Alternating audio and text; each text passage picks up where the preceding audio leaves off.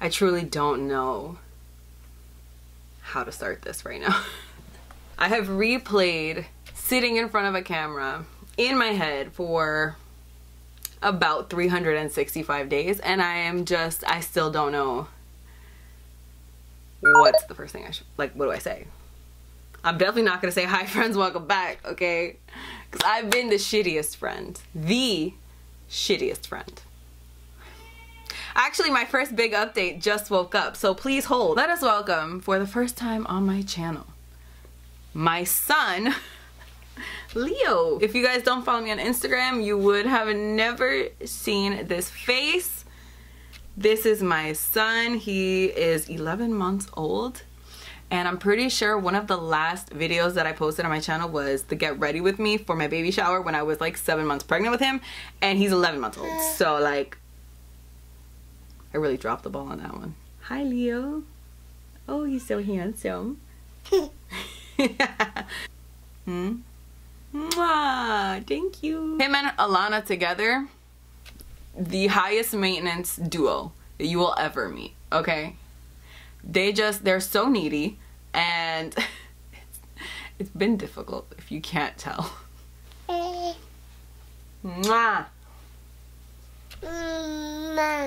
So really the main reason that I was out for so long, or I didn't film videos for so long, it's not just because I have, you know, 2 kids and a full-time job and it's extremely difficult for me to find the time to do this.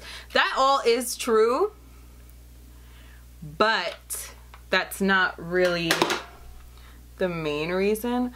After I had Leo, I developed the craziest postpartum depression that like I didn't even know was possible. I obviously have another child, and I never experienced any type of depression, any type of baby blue, like nothing. It was like I had her and I was back to normal a week later. Like it's like nothing even happened to me.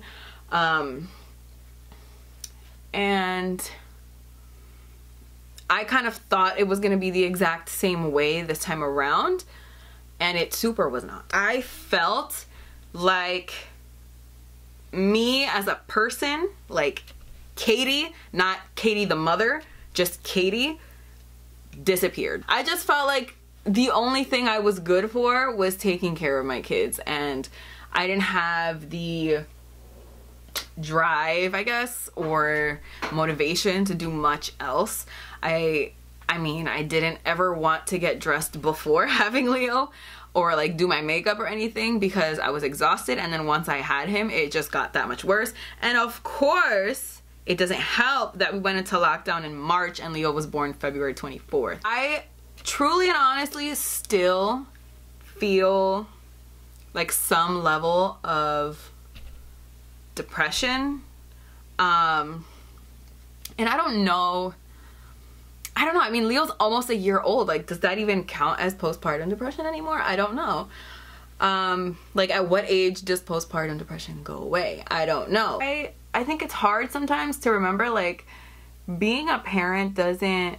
This is something I was telling a friend of mine earlier today, actually. Being a parent doesn't mean you stop being a person. And before I had 2 kids, I had plenty of other things that brought joy to my life. And those things definitely need to carry over, and they haven't been at all. And I recognize that, and I've been in such a slump just in general. Like, I don't want to do anything. I don't want to do anything. I'm not kidding you. In the year of 2020, which is the reason I will not be doing a favorites video for 2020, I probably did my makeup like 5 times, maybe 6 times. My confidence in 2020 took probably the biggest, especially like my self-esteem wise, I guess, took the biggest hit that I think it's ever taken. Let me do my eyebrows because I cannot focus on my eyebrows plus talking at the same time, so please hold. Brows are about as even as they're gonna be, okay? My brows are like, it's my least favorite thing to do. It's just like, they never look good. I barely know what I'm doing whatsoever. My brow routine hasn't changed in about ever. So I just, you know, we just gonna pretend that we don't look at them. I've always had pretty high self-esteem.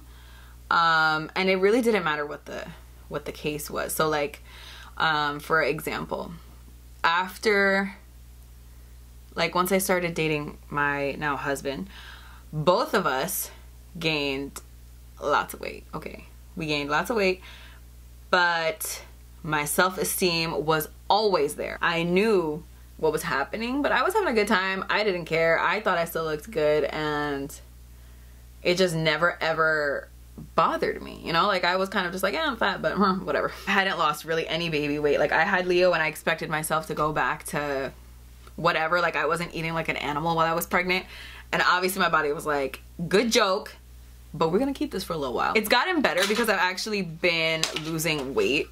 Right now I weigh less than I weighed before I got pregnant with Alana, so I'm feeling pretty good about that. This is the palette that I'm gonna use right now, by the way. So point of the story is I wasn't feeling good about myself. Plus I had, you know, postpartum depression, whatever. So I didn't like filming, getting on camera in front of, I don't know, really not that many people. I don't get that many views, but it just wasn't something that I was interested in, you know? Another thing that really affected my self-esteem, now that I literally just looked at it, is my hair. I know, like, you guys are so sick of me talking about my hair. I don't know if I talk about it on camera as much as I talk about it in real life, but I talk about it a lot in real life. Like, if you know me, you're probably like, I obviously cut my hair extremely short. I'm sure you guys are aware. Okay, I had a really like buzzed, basically, well, like buzzed majority of my head, and then the top was like a little fluff. I don't know what I would call that. It was a pixie cut, but like it was extremely short for a pixie cut. I loved that haircut. Okay, I loved that haircut. I honestly thought I was just gonna be like a bald bee for the rest of my life. I feel like there is so much pressure on what a woman's hair looks like, and it's kind of annoying.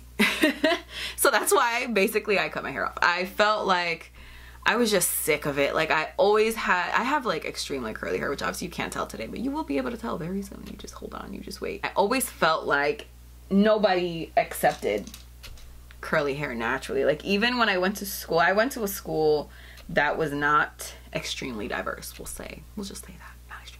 I pretty much was one of the only people, I guess, who had naturally curly hair. Everybody else has had like extremely straight hair naturally.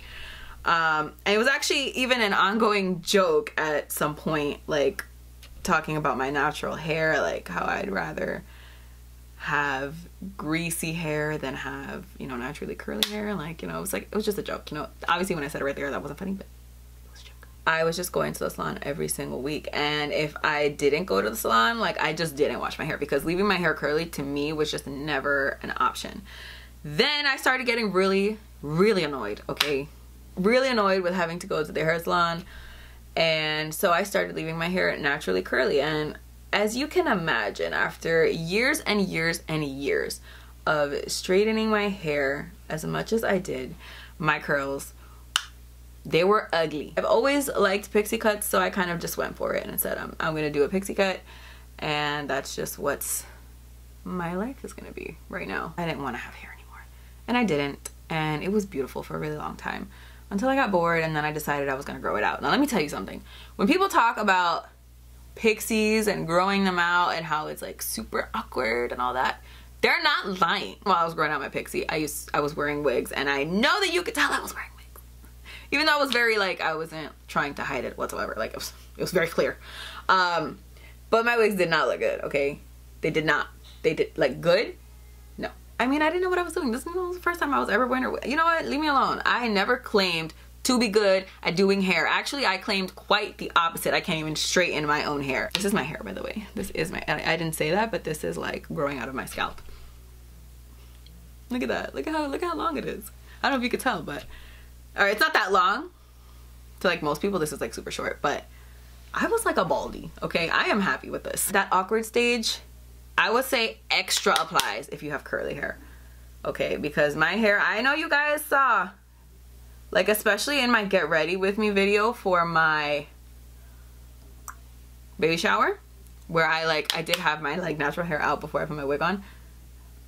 No, my man. I have seen people grow out their pixies and the whole entire time they are like stunning, and I'm just, why did I look like a loaf of bread? I don't know, but I did. Now my hair is finally at a point where like I can wear, like, this is my hair. I can wear my hair. I don't have to worry about like my, you know, wig or whatever. I do like my curls so much more now than I did before, and I wear my hair curly all the time. Like I said, this is the second time that I have straightened my hair in the last 2 years, and I don't, like, after this I don't plan on doing it for a little bit. Like, I kind of like, I need to sit down, take a break. I feel, or I have felt uncomfortable leaving my hair curly in videos, and even still now, if I do my makeup and my hair is curly, like, something just doesn't feel right. Like, it just feels like I'm missing something. It feels like something is incomplete. I kind of need to just get myself out of that mindset, because when I see other people with curly hair, I'm like, yes, bitch. But then when I have my curly hair, I'm just like, no, go do something, go fix yourself, etc, etc. This is the Chromium Liquid Eyeshadow by Natasha Denona. I don't think I like this. But anyway, I just feel like if, you know, if when I was a kid, I saw lots of people with curly hair, or like went to a school where there were lots of people with curly hair, or like whatever the case is, I just wouldn't feel like this today. And on top of that, my mom used to straighten my hair. My mom would not let me leave the house if my hair was not straight. Like, please, that's a joke. My daughter and my son, on the other hand, have the straightest, silkiest hair I've ever seen, and I'm just like, what? How did you obtain? I mean, I know how, you know, they're that straight hair. Like, I need to just embrace what I have and just get over it and stop being a little girl about it, and that's it. That's it. For me, 2020 was the year of the tattoo.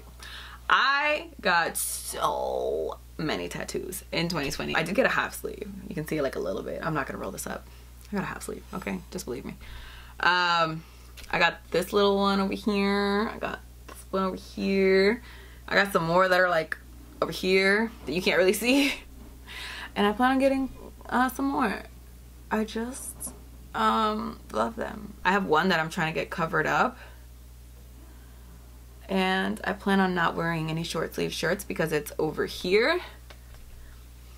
So, did you see that jiggle? Did you see it? I have a tattoo that I hated immediately after I got it. And, you know, I'm finally getting it covered up. I had always been like a type of person who would admire things, kind of like a short haircut, for example, on other people, but then be like, oh no, never me. I could never do that.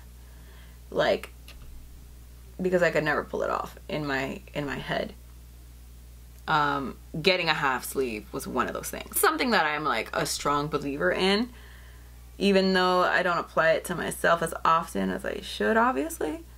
But I'm a strong believer that you can pull off whatever you think you can pull off. I used to go to work with green lipstick on, and the girls there would go crazy about it. They'd be like, oh my god, you look so good in green lipstick. Like, I wish that I could wear green lipstick. And I'd be like, and why the hell can't you? Why can't, like, what makes me different from you? I feel like this Melt eyeliner used to be more matte, or at least I remember it incorrectly, maybe. I'm gonna try to like,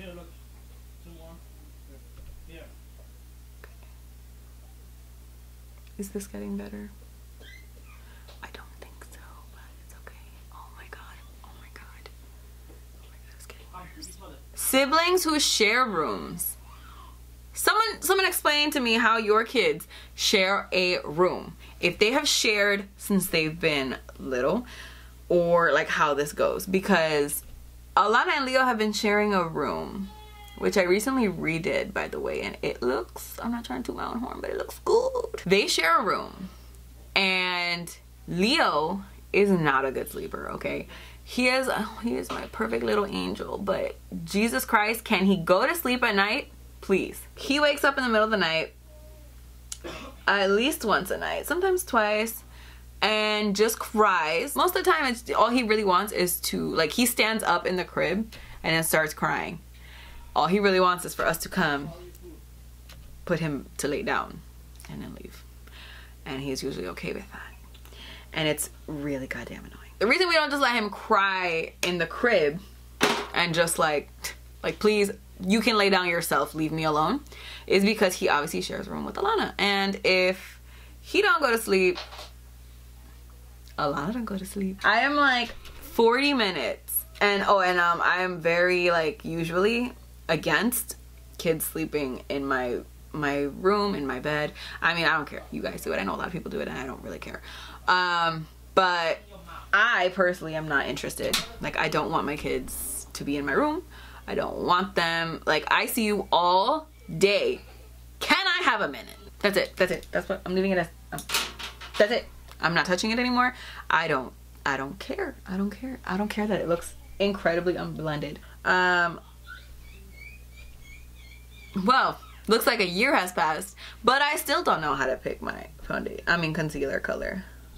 Not that I'm that great at foundation either, but I think I'm definitely better at picking my foundation than picking my concealer. But I think I will never, ever, I will never be able to pick my freaking concealer color. I thought, you know, maybe this would be the year of growth, but I guess not, you know? So I feel like a big factor in me not coming back to YouTube was YouTube. YouTube is different. YouTube is different, and I think it's noticeable, but I'm not sure. Maybe I'm in the minority. I don't like the changes that, and I don't mean YouTube as like YouTube, I just mean like the beauty videos that are being put out today versus what used to be put out. That's what I'm gathering, not the actual website YouTube. I'm a makeup tutorial kind of a person. I like first impressions. I like reviews. I like it. I love hauls. Oh, I love hauls. And favorites. I love favorites. But like nobody else does. I do want you guys to tell me what are the kind of videos that you like to watch, because regardless, like, you are my audience. So I would like to, as long as I don't feel super uncomfortable doing, you know, a specific video, like I would like to do what you guys like to watch, as long as it's not something that I just am like 100% completely against type of a thing. Another thing that I just feel like I want to talk about, there are far too many makeup releases. Like if I see something like a product or a launch or something like that that looks intriguing to me or like really sparks my interest, like I'm gonna buy it. I like to buy what piques my interest, and I am very bad with FOMO. I just feel like I always have to be spending money on more makeup, and it's just like, why? You know what I'm saying? First of all, I shouldn't have to feel that way. And second of all, I mean, this is a me problem. Like, I'm not saying this isn't anybody else's problem, but a me problem. But it's just, I just feel like there is so much coming out right now, and it's just like why? I don't know if I'm making any type of sense. I might just be like a whiny little bitch right now, but it's bothering me. I know nobody is contouring anymore, okay? I feel like I have not heard the word contour on YouTube since like my 10th birthday, but I'm still contouring, okay? The way that my face is set up, I can't stop. If you guys can't tell, by the way, I'm sure you can tell, but I do have like a new little something behind me, you know? It's not, I don't know. I don't know, okay? I asked you guys on Instagram, which like I said, you should be following me there if you're not. I ask you guys so many questions on there because like I said, I'm a Libra. I cannot make decisions for myself to save my life. So I asked you guys on Instagram, I did a little poll and asked you if you like more solid backdrops. Once I kind of decided that I was gonna come back to YouTube, by the way. I asked you guys if you like more solid backdrops or if you like more homey backdrops. I know what I like, but I still want to know what you guys like. I personally like more homey backdrops, and apparently so do you guys, because I think it was like 68 or something % of you guys said that you like homey backgrounds better than just like a solid backdrop. So I just kept doing what I do, you know? I just kind of fixed it up a little bit. I threw a freaking blanket on my dresser. This is my dresser, and I just threw a blanket over it because, like, how much cuter? It's like 20,000 times cuter with a fucking blanket over it, okay? Don't lie to me. You know it's cuter. I actually ended up doing something like this for one of the kids' like photo shoots. It was when Leo was born. It wasn't a white one. It was like, I think, a gray blanket, but it was fuzzy. And I was like, what? That is so cute. I was like blown away. I thought that was the cutest thing ever. So yes, I do have 95 chins, by the way, in case you're like, why has she been blending her chin for like 19 hours? Like, I gotta hide my chins, okay? I don't know how perfect your face is, but mine is not. And I thought it was so cute, so I was like, I should do that with my YouTube. So I kind of had that in the back of my mind for whenever I decided to come back, if I even decided to come back, which I really wasn't sure if I was or not. And I think it's super cute. And then I just threw some random other stuff on there, some plants, you know. I got some lips, which I actually picked these up before I actually stopped making videos, and I just never ended up putting them there, if that makes sense, until afterwards. I like stopped doing YouTube, and then I was like, should I put these lips in my backdrop? I guess. By the way, I know that like everyone is doing very minimal makeup, like soft glam, foxy glam, blah, blah, blah. I'm super not into it, and I don't mean I'm super not into it like I would never do that kind of makeup. That's not what I mean whatsoever. What I mean by that, let me just fix my butt real quick. What I mean by that is, that's just not, like, if I have the option to either watch somebody do soft glam or watch somebody do some crazy like cut crease with like glitter and 27 colors in the crease, like I'm gonna pick the cut crease with the glitter in it. I'm gonna pick that.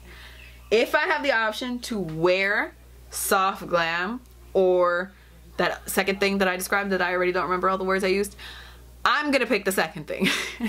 I mean, like I'm not going anywhere, but yeah, this is what I'm wearing. This is the makeup I'm doing. I don't like this color on my nose. I don't, but I'm just gonna keep living my life because that's kind of the theme of today. I don't like my makeup, but I'm just gonna keep living my life. I picked up this blush from Nars, which I'm like 100% sure is in the wrong color because I did it by accident. But it is in the shade Punta Cana, and I'm very happy about that because I am, if you didn't know, I am Dominican and Punta Cana is in Dominican Republic.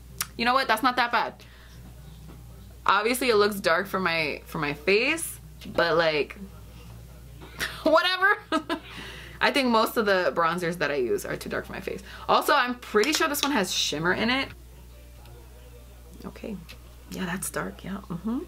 Yup. We all got COVID. And by all, I mean literally every single person in my family and literally every single person in Elver's family and everybody. We just all got COVID. All of us. We basically just got over it, although Alana still, I guess, has it. She tested positive like 3 or 4 days ago, so I'm assuming she probably still has it. Everyone got it except her. We were like, oh my god, we must keep this child safe. And I think we did like everything we could have possibly done to separate a 3-year-old from her family. But I mean, she's 3. Like, she needs her family. Like, was she gonna go feed herself? I don't think so. You wanna say hi? Yeah? Look who has joined us. Wow, hi. What's your name? Alana. Alana. How old are you? Do you know? Mommy. No, mommy. How old are you? 3. Say 3. No, say it. Say I'm 3. A B. Can you blow a kiss?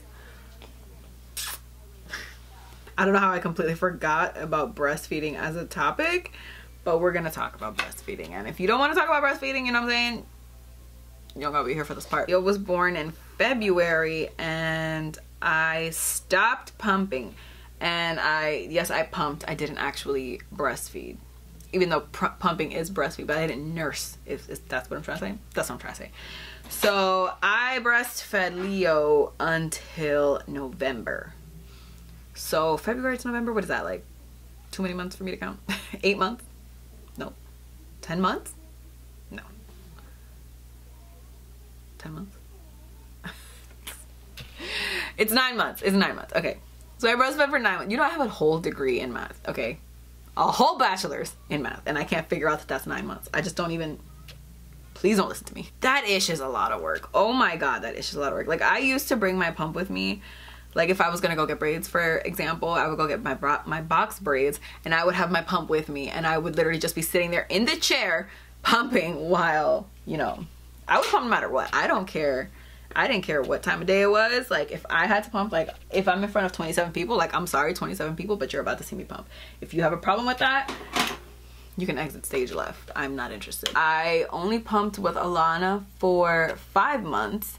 And the only reason it was only 5 months is because I barely made any milk. I didn't make a lot of milk at all. So, you know, at some point, I just thought to myself, like, is it worth, like, probably less than half of her milk, like, what she drank came from me. So I just thought to myself, you know, it's just not worth it. With Leo, I didn't go in expecting to do it for longer than like a couple of months.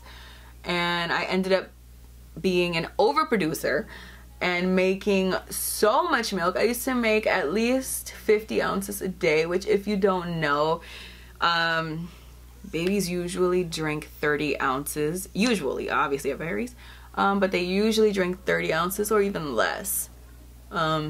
Leo was drinking probably a little bit less than that, maybe like 28 or something. So that's why I said I'm gonna go as long as I possibly can, because, you know, that's all he drank for pretty much his whole life. He still is only drinking that. I obviously stopped pumping in November, but because I made so much extra milk, I had so much frozen milk, and that's what he is drinking now. There's so much that you can't do when you're breastfeeding, because you basically have to be either attached to your baby so that you can feed him or her, or attached to a pump. And it's a real pain in the ass. I just feel like there's so much pressure that says you need to breastfeed. You don't. Yes, breast milk is like the most beneficial for them, but listen, Leo is 11 months old and he has drank about 3 ounces of formula in his entire life. He gets sick more than Alana has ever gotten sick in her 3 years, and she drank probably 3 ounces of breast milk her entire life. Okay, so it really is not that deep. A lot of people, I mean, I did post on Instagram a lot about my like milk production when I was breastfeeding, and like what I have left in the freezer now, which is really not that much. I honestly don't think I'm gonna last, or it's gonna last until his first birthday. I posted a lot, and a lot of you guys were like, oh my god, like, what did you do? How did you get your milk production up like that? Like, I truly and honestly did not do anything special besides pump 8 times a day. I pumped 8 times a day. If I could fit, sometimes I would do 9, sometimes I would do 10. I've never done more than 10. I don't know how anybody possibly could do that.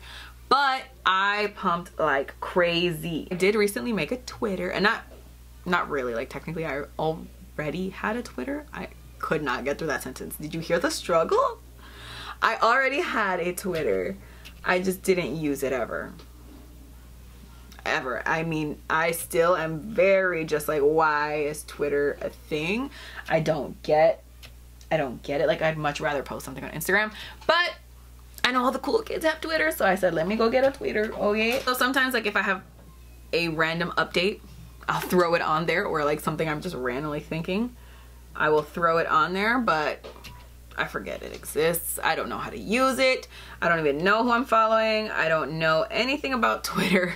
So, I mean, you guys can follow me if you want. It's the Katie Danger, just like everything else social media wise. It's lip time, but I have like butthole lips, and I have like highlighter on my nose hair right now. I know you guys know I have a thing. I don't know if you know, but I have a thing for lip pencils, okay? I need all the perfect nude lip pencils that I could possibly find. It's so hard. I think honestly the reason it's so hard is because my top lip is like significantly darker than my bottom lip. I don't know if you could tell.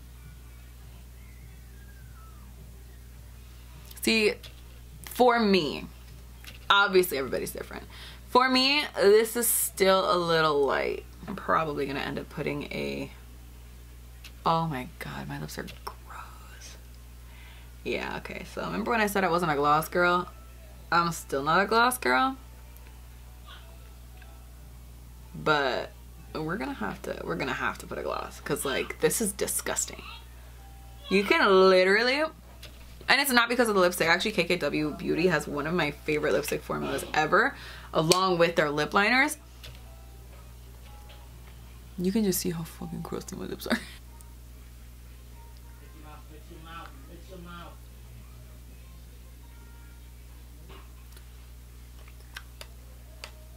Okay.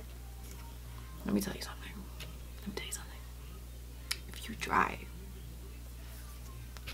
this is the one, okay? This is it. Don't even, no, don't even.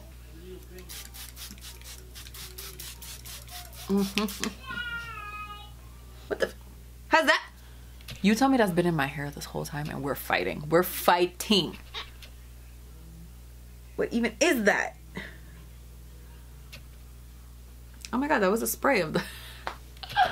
I hate myself. I do. I really do. Okay, guys, so that is it for this ridiculously chatty TMI Get Ready With Me. Thank you guys so much for watching. I am so... like, just to be saying this outro right now, it just makes me feel so good inside. And I have to say thank you so much to everybody who messaged me on Instagram. I got... even on Snapchat, which I like barely even use anymore. Ever since I discovered Instagram stories, I'm like, Snapchat, who she? So many people message me on Instagram asking me when I'm coming back, telling me that they missed my videos, and I legitimately could not feel more just like, I don't even know what the word is, grateful. Like, my heart is so warm and full that you guys even like care about my videos and are like wondering where I am. And I hope that that doesn't sound like too cheesy or just like anybody would say that, but like I truly